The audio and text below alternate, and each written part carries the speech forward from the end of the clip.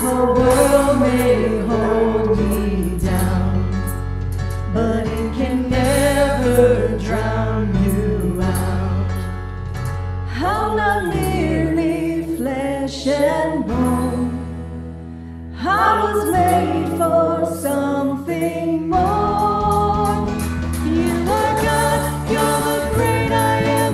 Breath of life, I breathe you in. Even in the fire, I'm alive in you. You are strong in my brokenness, sovereign over every step. Even in the fire, I'm alive in you.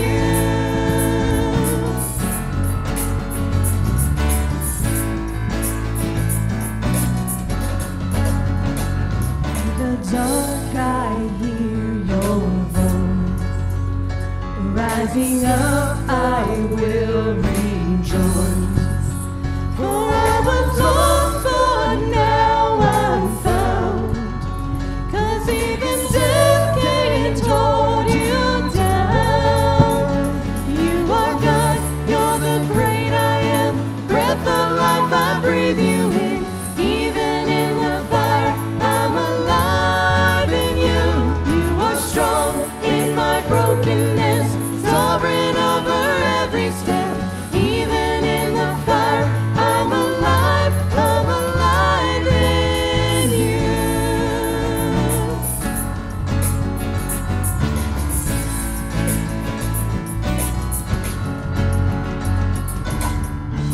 It's no longer I who live, but Christ who lives within me.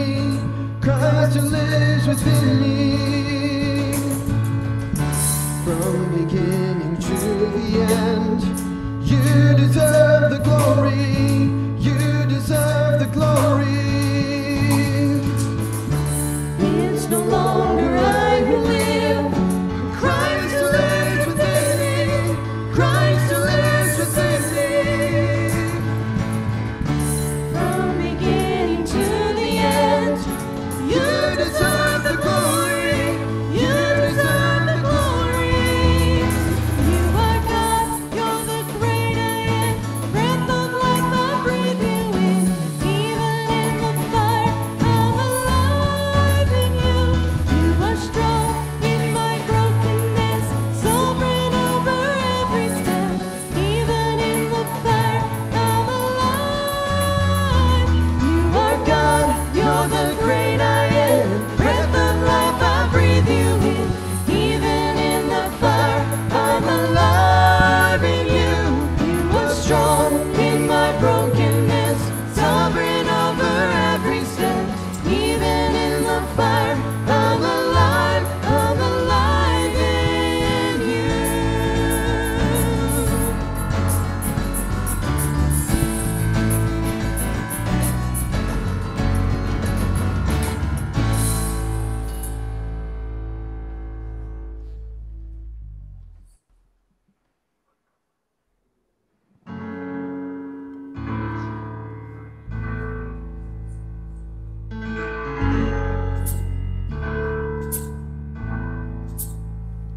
I believe in the sun. I believe in the risen one. I believe I overcome by the power of His blood. Amen. Amen. I'm alive because He lives.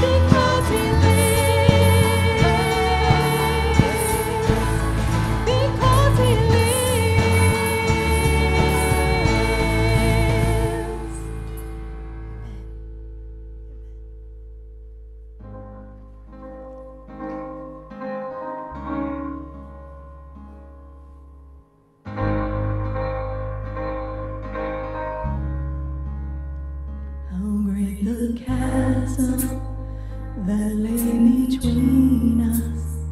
How high the mountain I could not climb. In desperation, I turned to heaven and spoke your name into the night. Then through the darkness, your loving kindness tore through the shadows of my soul. The work is finished, the end is written. Jesus Christ, my living hope.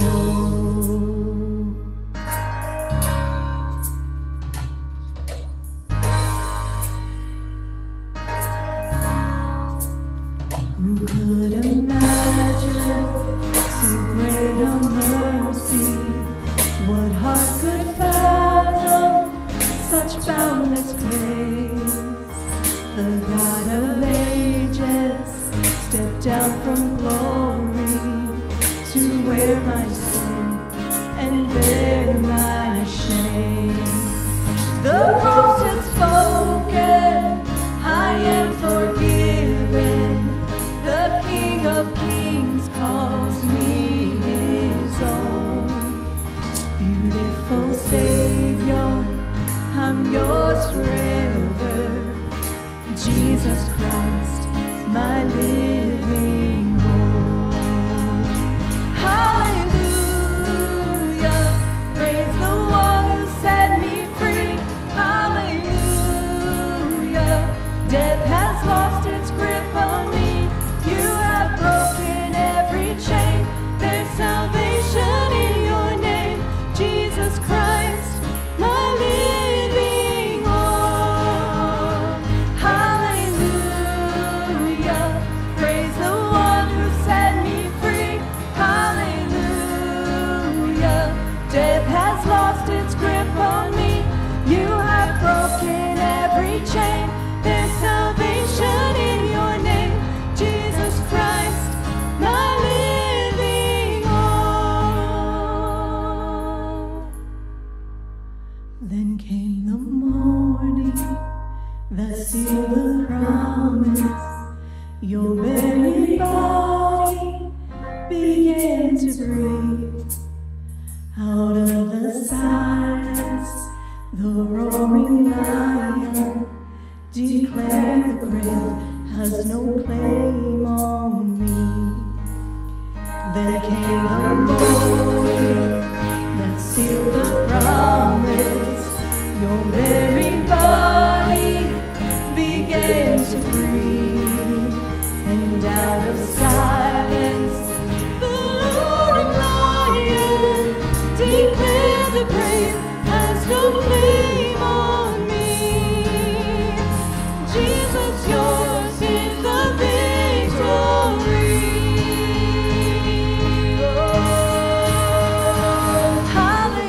Hallelujah, praise the one who set me free. Hallelujah, death has lost its grip on me. You have broken every chain. There's salvation in your name, Jesus Christ, my living hope. Hallelujah, praise the one who set me free. Hallelujah, death has lost its grip on me. You have broken every chain. There's salvation in your name, Jesus Christ, my living hope. Jesus Christ, my living hope.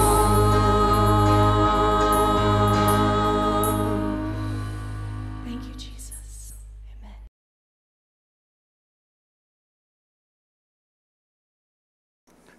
Thanks for joining us in the next message in this series of Radical Faith. Tonight we're going to talk about the woman in the crowd. Let's say our prayer together.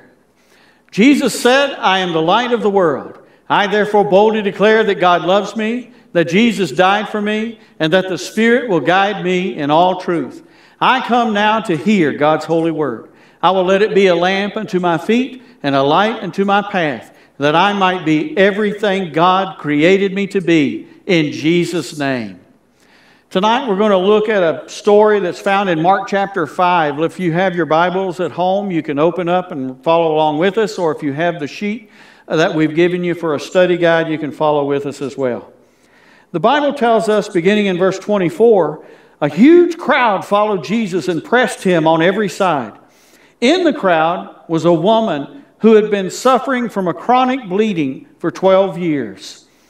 Although she had been under the care of many doctors and had spent all of her money, she had not been helped at all. Actually, she had become worse. And since she had heard about Jesus, she came from behind in the crowd and touched his clothes. She said, "If I can just touch his clothes, I'll get well." There are a lot of people that need this kind of faith. They need the faith of this woman that's in the crowd because she desperately needed God's help. But so many people are reluctant to reach out to God for help. And what we want to do tonight is we want to look at how that you and I can have faith when we are hurting. Let's look at that tonight. How do you have faith when you're hurting? There are a lot of people that experience this, especially during this difficult time. And so what I want to do is I want to talk to you a little bit about how we can have that kind of faith. First of all, we need to tear down the barriers to faith. There are a lot of barriers that we naturally put up that keep us from having the kind of faith that we need to actively be exactly what God wants us to be. When we look at this lady's story, we see a number of things that are present that tell us about some of the barriers that she had to overcome in order to do what she did. I love the story when it's in the Old King James. It said she touched the hem of his garment. And that was a specific statement that relayed all of the faith that this woman had. She said, if I can just touch the hem of his garment, I know that I'll be healed. And so she had a tremendous faith. But there were barriers that she had to overcome. And they're given to us in this narrative as we look at it. So the first barrier that she had to overcome was she felt lost in the crowd. The scripture says a large crowd, a huge crowd followed Jesus and pressed him on every side. Can you imagine? He's walking along and he's just got people all around him. Everyone is pressed against him. And the scripture says she was lost in this crowd. As a matter of fact, she had spoken to herself and said, if I can just touch the hem of his garment, how I'll be changed, how I'll be healed. But she had to come in, the scripture says, from behind. She had to worm her way through this crowd. Sometimes you and I feel lost in the crowd. In Psalm 34 and verse 18, the scripture says this, the Lord is close to the brokenhearted and save those who are crushed in spirit. If you're following along, I'd like you to circle that word close. The word close there in the Hebrew is the word orab. Now, this word is a unique word that is used in the context of three ways. It is used in the context of being near in placement. In other words, I am near to this table. This is near to me. It's near in placement. The second way that this word is used is near in relationship. We know that the Lord is near us. Numerous places in the scripture it tells us that God is near us. He is beside us. As a matter of fact, we know that He is omnipresent and He is constantly near us. More importantly, when you receive Jesus Christ as your Lord and Savior, He dwells within you. So He's not just near you, He's in you. But here, the second way this word is used is close or nearness in relationship. In other words, He is a close relative to me. He is someone who is blood relative to me. That's the term that is used here. The third thing is it says He is close or He is near to us in time. You ever feel that way? You feel like I know God's with me, but I don't feel Him right now. Well, this word eliminates all of that guessing. It eliminates all of that doubt. Because the Bible says the Lord is close. He is near to us. He's close to us in place, in relationship, and in the time in which we are living. He is close to us when we are brokenhearted. And without a doubt, this lady was brokenhearted. and He saves those who are crushed in spirit. She was at the end of all that she had been through, and yet she felt so pressed. She was lost in the crowd. She felt, if I can just weave through this crowd, maybe I'll get a chance to experience Jesus. There are a lot of people that feel that way. I'm just in the crowd. And why would Jesus take notice of me? But I'm going to try. I'm going to try. And that's what she did. I love this passage of Scripture in Isaiah chapter 54 and verse 10.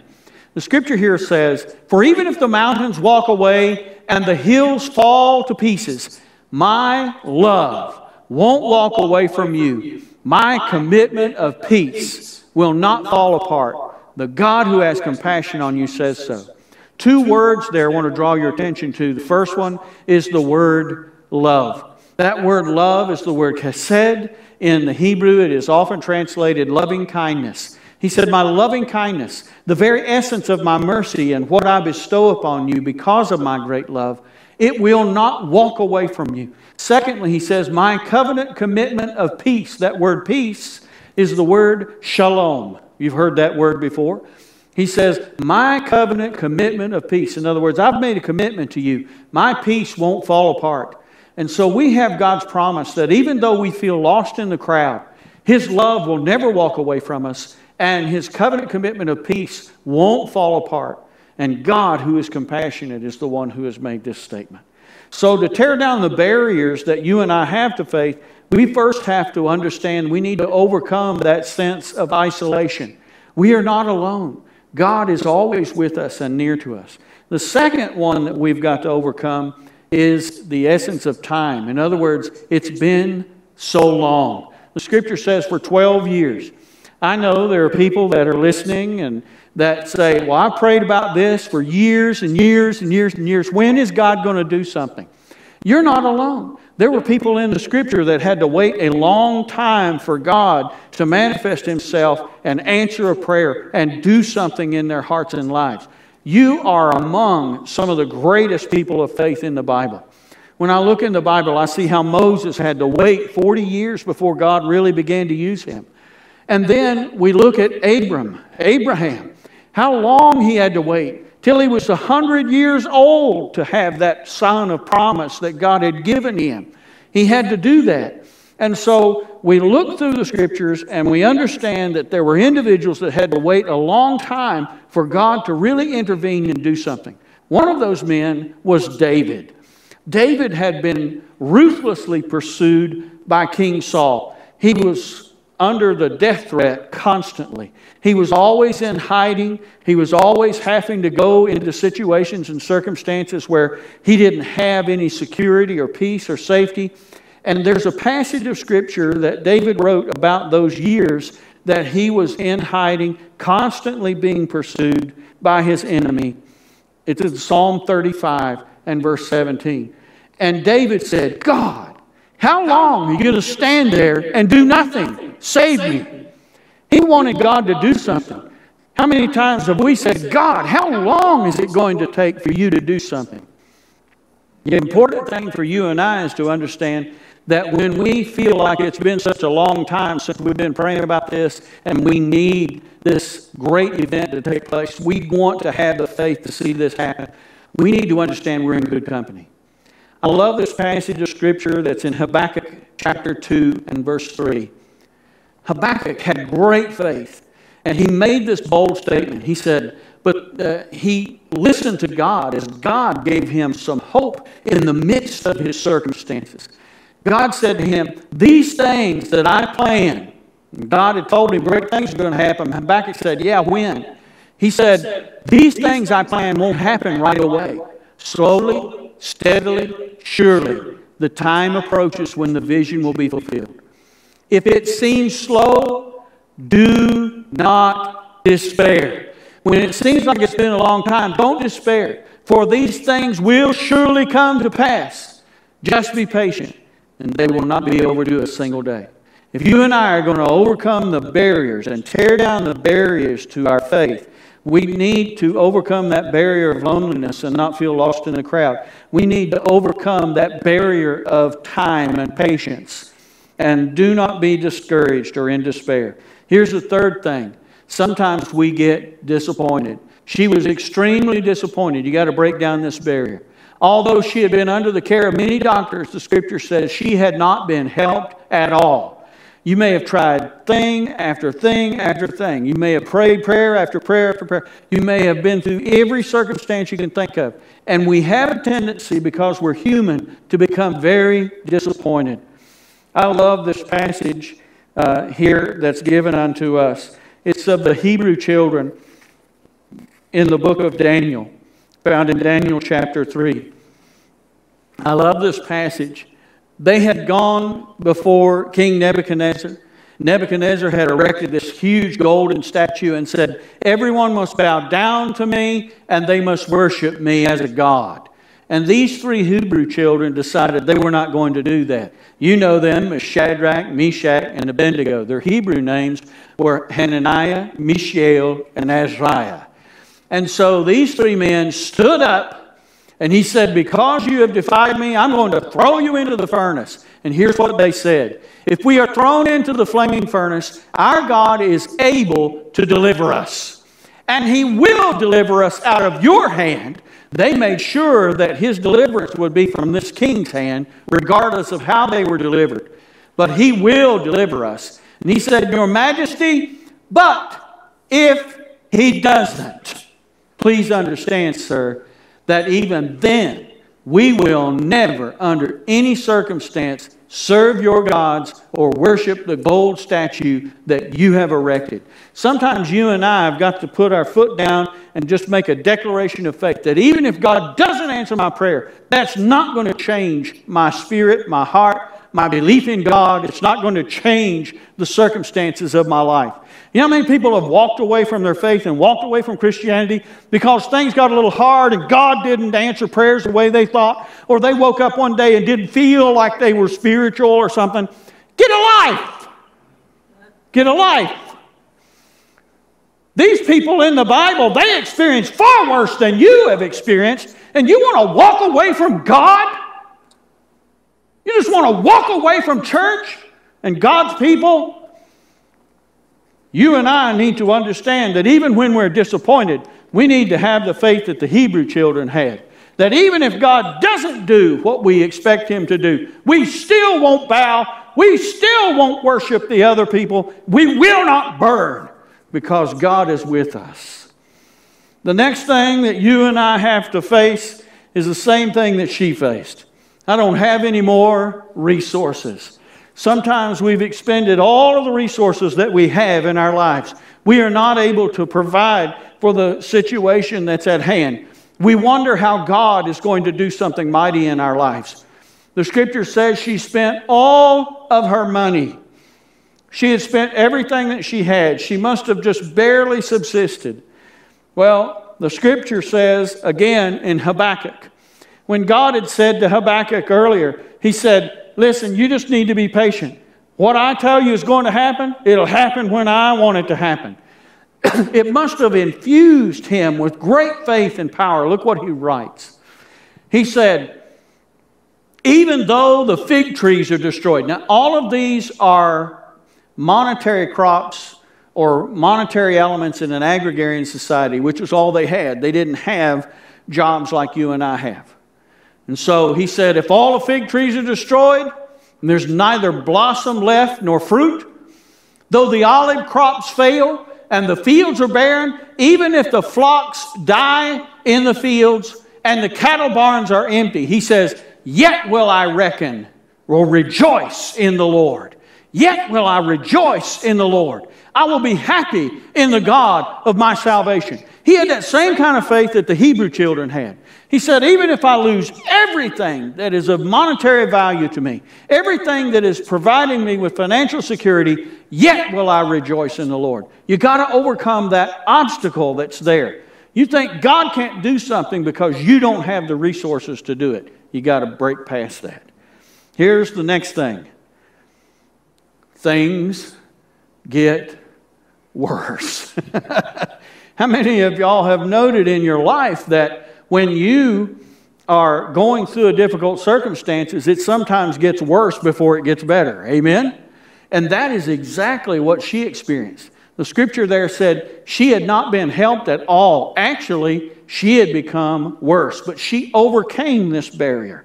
The scripture here says in Job chapter 19, and I love this passage, Job again exemplifies this type of faith that she had. He said, "My best friends abhor me. Those I loved have turned against me. I am skin and bones and have escaped death by the skin of my teeth. All my friends pity me, for the angry hand of God has touched me. Why must you persecute me as God does? Why aren't you satisfied with my anguish? Oh, that I could write my plea with an iron pen in the rock forever." But then he makes this bold statement. "But as for me, I know that my Redeemer lives, and that he will stand upon the earth at last. And I know that after this body has decayed, this body shall see God." You ever wonder? You go through the books of the Old Testament and say, where is Jesus in this book? Where is Jesus mentioned in this book? Where is Jesus manifested in this book? In the book of Job, the oldest book in the Bible, we see Jesus Christ mentioned here in Job 19 and verse 25, where he says, "I know that my Redeemer lives." Even though he felt discouraged, even though he had been through terrible circumstances and he had lost everything and then lost his health, and his friends had begun to pick on him and point out all of his failures in life, he said, "I could do all of that." He said, "But I would write this down with an iron pen on a rock forever. I know my Redeemer lives." You got to overcome the obstacles in faith. So the first thing we need to do is you and I need to tear down the barriers. Second thing, you got to take a step of faith. At some point, this woman had to make a decision that she was going to work her way up through the crowd. No matter how people ostracized her and turned her aside, she was an individual that said, "You know what? I've got to take this step of faith." And that is the beginning of God's working in your life when you take a step of faith. If all you do is sit on your rear end and you don't do a thing for God, and you never take that step of faith to do or become something for God, you will never amount to anything for God. If you are going to have the kind of faith that you need to see God do mighty works, you have got to take that first step. It all begins with the first step. The scripture says here in Mark chapter 5, since she had heard about Jesus, she came from behind in the crowd and touched his clothes. She said, "If I can just touch his clothes, I will get well." She had that faith that she could just move through the crowd. I love this passage in Colossians chapter 2 and verse 6. The scripture says, "And now, just as you trusted Christ to save you." Did you accept Jesus Christ as your Lord and Savior? Did you believe that? You believe that he saved you. Just as you trusted Christ to save you, trust him too for each day's problems. Think about that. Every day you have a problem. I don't know about you, but I got problems every day. We all have problems each day. And the scripture says, for each day's problems, you need to trust him. Live in vital union with him. I circled that on my paper, each day's problems. I looked it up, and it literally translates, walk with him beside you every day. In other words, when you're going through these difficulties and you're facing these problems in your life, don't treat God as if he's not there. Don't treat Jesus as if he's absent from the circumstance. He's right here. Walk with him. Be in vital union with him. You and I need to bear that in mind and take it to heart. In this passage of scripture that she gave us there in Mark chapter 5, verses 27, 28, I looked at some observations. First of all, it says she heard about Jesus. The first step of faith, you and I need to take steps of faith. The first step of faith is I choose to listen to the truth about Jesus. You know, you are what you feed yourself. If all you do is read junk, you become junk. If all you do is read criticisms of Christ and criticisms of the Bible and criticisms of God, you won't have any faith, because you're destroying the very essence of your faith. You've chosen to listen to untruth instead of listen to truth. And the scripture says she had heard about Jesus. And the context of that was that she knew he was someone who could help her. He was someone who healed. He was someone who saved. He was someone who had God's divine power within him. And so she learned to listen to the truth about Jesus. Now, when you accepted Jesus Christ as your Lord and Savior, you went through stages. You may be in one of these stages right now where it comes. 5 stages most believers go through in understanding suffering. There are 5 stages most believers go through in understanding suffering. First of all, you'll think a person living right should never suffer. You know, in our naivety, that's the way we think after we first accept Christ, because after all, when you accept Jesus, everything's a rose garden, right? Everything's perfect. Everything's hunky-dory. Well, it ain't long before you can move out of that into the next stage.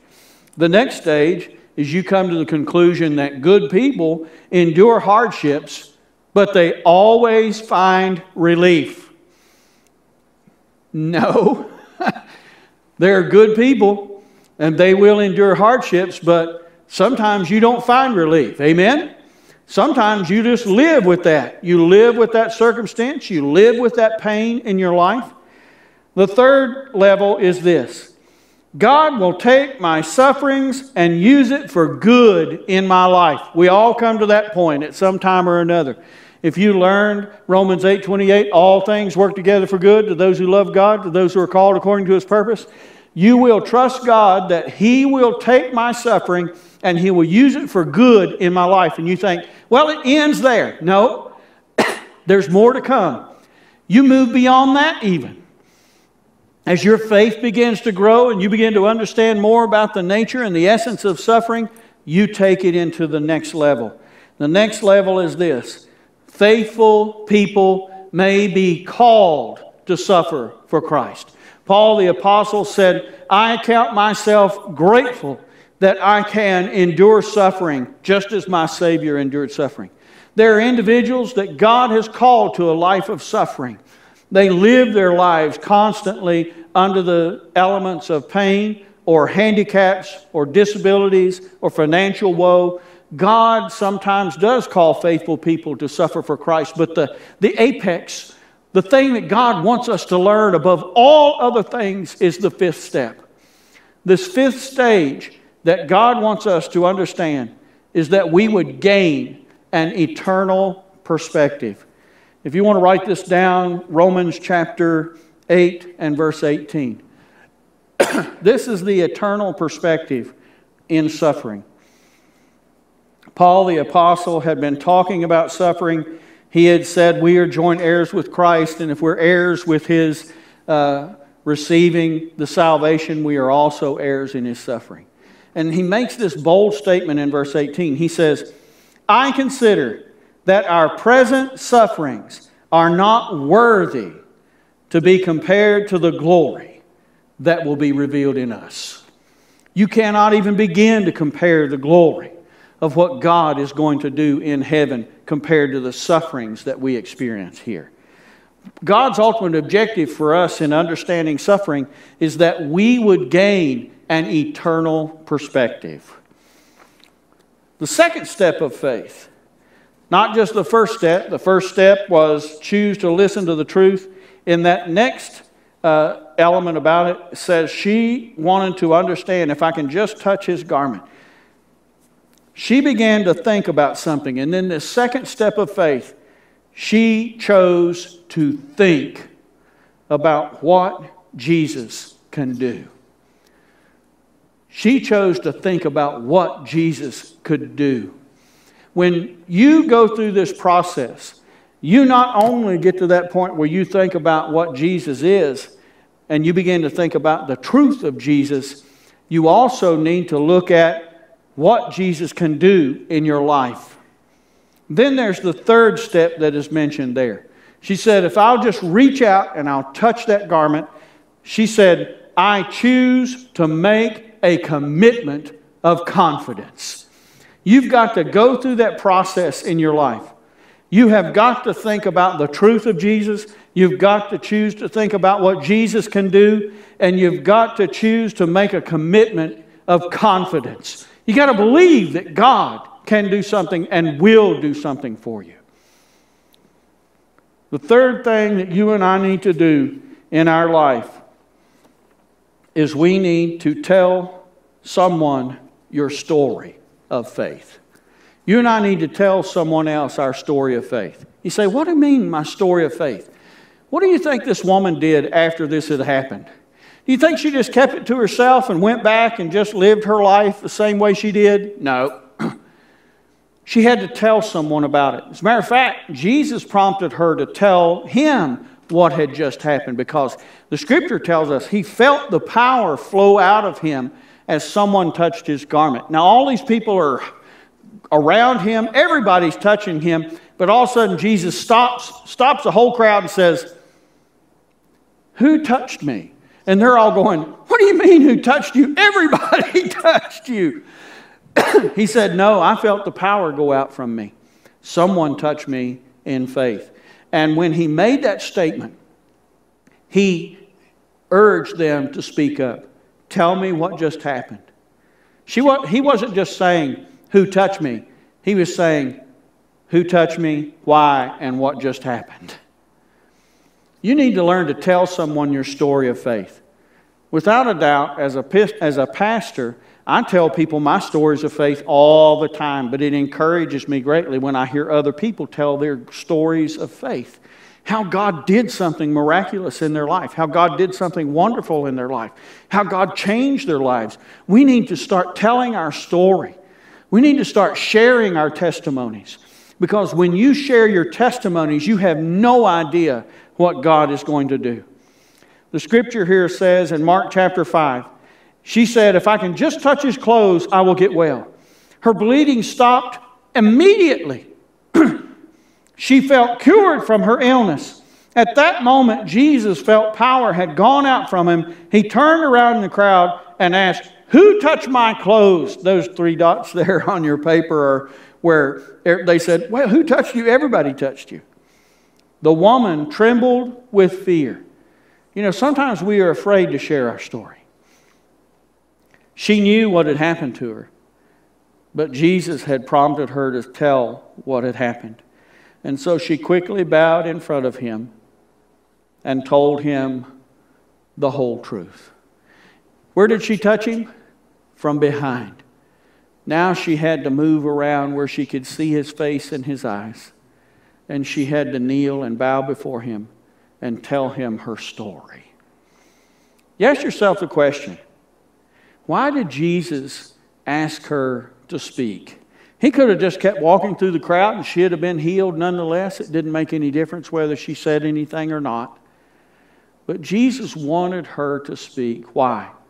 Because revealing our faith sets us free. When we begin to reveal our faith, it sets us free. I hate it when people say, "My faith is private. My faith is personal. I keep it to myself." Dear friend, you will never experience the wonder and the power that God can manifest in your life if you don't tell your story. Because revealing our faith sets us free. Look at this passage. Mark 5, verse 34, it says, He said to her, "Daughter, your faith has healed you. Go in peace and be freed from your suffering." We got to tell our story so that it's real. Sometimes we don't even believe it's real until we recognize it's real and declare it's real. And that's exactly one of the reasons why Jesus asked her to speak.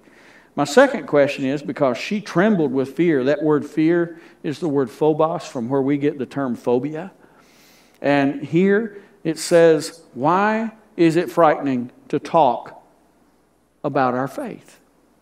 Why is it frightening to talk about our faith? Well, the reason is because it's deeply emotional. When you and I talk about our faith in God and some great story that God has done something in our life, believe it or not, it's deeply emotional to us. There are people that don't like to weep, but they'll weep when they tell their story. There are people that are afraid that someone will disbelieve them, Or maybe they'll make fun of them, or they'll say, you're just one of those maniac, crazy Christians. They're afraid. And it's deeply emotional. The emotions of all of that pain swelling up, all of the joy swelling up in our life, the fears that come into our hearts and our lives, it's deeply emotional. And yes, it is personal. But that's okay. You and I need to understand. In continuing the narrative in verse 35, we'll have to give you a little bit of a backstory. This crowd was moving through, and they had just moved past her, and she thought, this is my only chance. I've got to get into this crowd. I've got to come up from behind. If I can just touch the hem of his garment, I'll be healed. I just know that. Because she had thought about and believed what Jesus could do in her heart and in her life. But the reason the crowd was moving through the town, and it was Capernaum where they were when this event took place, was because one of the rulers in the synagogue, one of the spiritual leaders, one of the community leaders, had come to Jesus and he said, my daughter is dying. She is very ill. Would you please come and heal my daughter? And so the whole crowd was moving toward Jairus' house. They were moving toward this leader's house when this woman interrupted them by touching the hem of his garment. While he was still speaking to her, the scripture says, messengers arrived from the home of Jairus, the leader of the synagogue, and they told him, your daughter is dead. Your daughter is dead. Devastating news. Things just got worse. You see, not only was it this woman who went through this time of difficulty and needing faith at a time when she was hurting, Jairus was in the same circumstance. Two of them at once. And now these people had come and told him, your daughter is dead. There's no use troubling the teacher now. But Jesus overheard them. And he turned to Jairus. He didn't turn to anybody else. He didn't tell anyone else. He turned to Jairus. And when he turned to Jairus, he said, don't be afraid. The old King James says, fear not. 365 times in the Bible, it is recorded, fear not. Here's one of those fear nots. He says, fear not, don't be afraid, just have faith. That word faith is the word pistos, and it literally means a fidelity of belief, a deep, undying, unwavering commitment of belief. He says, don't be afraid, just have faith. And you know what Jesus did? He kept walking down the road. When he got to Jairus' house, all these people were crowded in there. He said, everybody out. Everybody go away. Nobody but Jairus, his wife, and Peter, James, and John. Just the three. Everybody else, stay out. Because he didn't need unbelief in his presence. He needed those who believed in his presence. That's why he told him, don't be afraid. Just have faith. The scripture says Jesus went in, touched the young lady, and she arose and sat up and ate a meal. They said she was dead. Jesus said, have faith. You and I need to have that kind of faith as well. He said, don't be afraid. Just have faith. I'd like to leave you with this verse of Scripture, the eternal perspective. I talked briefly about that earlier, where Paul said that the present sufferings of this world are not worthy to compare to the glory that will be revealed in us one day in heaven. But here's another verse that talks about the eternal perspective. 1 Peter chapter 5 and verse 10, the aged apostle writes these words. He says, after you have suffered a little while, our God, who is full of kindness through Christ, will give you His eternal glory. And then I love this statement. He personally will come and pick you up and set you firmly in place and make you stronger than ever. And all God's people said, amen. Let's pray together. Our great God and Father, as we come before you, we pray that your rich blessings would be upon us. Lord, there are those that are suffering right now, and we just ask that you would be their comfort and their peace. May they gain that great eternal perspective to know that one day, Lord, you're going to just raise them up. You're going to touch them. And just as this woman, you're going to heal. You're going to make provision. You're going to bring hope even in the midst of death. And so, Lord, we praise you and thank you for the wonderful things you're going to do. May you increase the faith of your people. Dear friend, you may be listening today and you may say, Pastor Howard, I don't know for certain if I died that I'd go to heaven, but I would like to know. Dear friend, if that's you and you'd like to know Jesus Christ as your Lord and Savior, pray this prayer with me. Just say, Lord Jesus, I come before you, acknowledging my sin, knowing that I have done and said and thought things for which I am deeply ashamed, and I need your forgiveness. And so right now, I place my faith in your hands. I place my life and my future in your hands, believing that you died on the cross for me and shed your precious blood to forgive me of my sin.